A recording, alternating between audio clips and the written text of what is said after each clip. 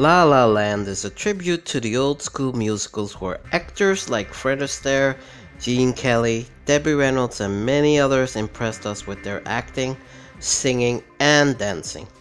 They were top notch in whatever they did on the screen and truly were stars all around.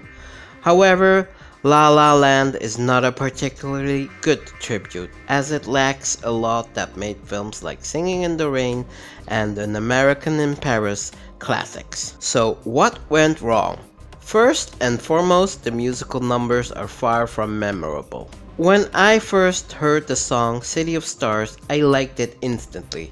It easily is the best song, but at the same time, a very flawed one. Why?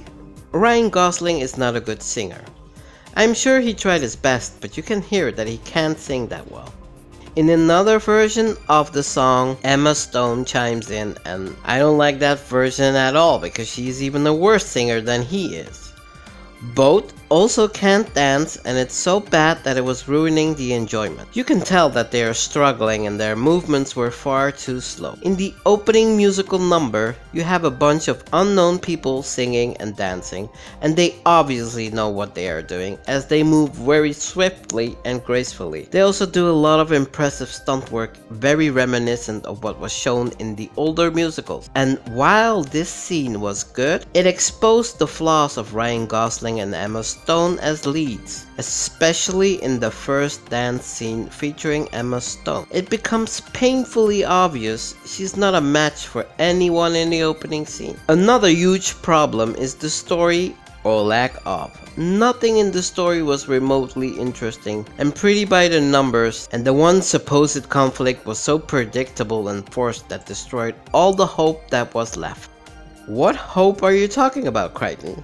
For this film to redeem itself, and it never does. Instead, it gives us an ending opposite of what is expected, since director Damien Chazelle is pretentious and very full of himself. I guess the fame and success he achieved with Whiplash has gotten to his head. And Whiplash wasn't that good in the first place. And no, I don't need predictable endings. What I do need are endings that are logical and are written well. It has to make sense why characters behave and act a certain way. You have to give the viewer reasons to make their actions believable. Chazelle never even attempts this. He only gives a motivation out of convenience. Also, I am failing to see how anything in this film could be seen as comedic.